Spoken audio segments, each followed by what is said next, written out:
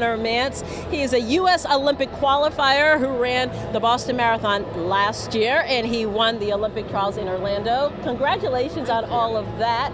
He says he's going to run on Monday, but it's not the marathon, so there you go. He's a true athlete here. Conner, how does it feel to be back in Boston? I know you're from Utah and watching all of this. Oh, it's amazing. The energy that comes with the Boston Marathon is unmatched anywhere, and so, you know, while I would love to be running the marathon, I just can't do it with the Olympics coming up, but I'm so happy to be here to watch some of the best athletes compete. I mean, we got to watch the mile just barely, and Casey Comer and Chrissy Gear just did phenomenal. So Chrissy was defending champ, and she did it again. That's no small feat. How do you prepare now for the Olympics in Paris? I take it, is that the next big one for you? Yeah, so the Olympics is my next big race, and everything else is just kind of to prep toward that. So, you know, preparing for that, it's just going to be a lot of miles, going to be a lot of interval sessions, but the course in Paris is very hilly, so I'm looking forward to running a lot of hills and mountain runs in Utah to prepare for that.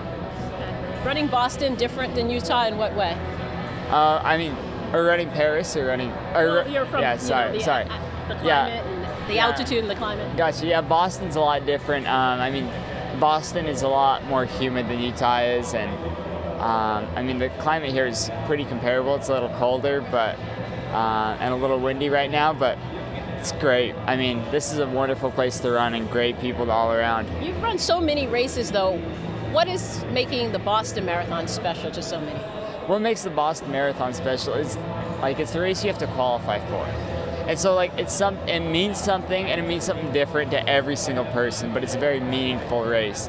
You know, everybody that runs the Boston Marathon had to go through a marathon before this. It's not just they went and this is their first marathon ever. And so it makes it like a really special event because it's, you know, you have to put so much serious training and effort and time to qualify for this event. And so for anybody, like my dad, for example, took him 6 marathons to qualify for the Boston Marathon. It's just something that like means something special to everyone. It means something special to so many people, even the spectators. Thank you for joining us. Oh, Stay healthy. We will watch for you in Paris. Right, thank you, Conner Mantz. Well,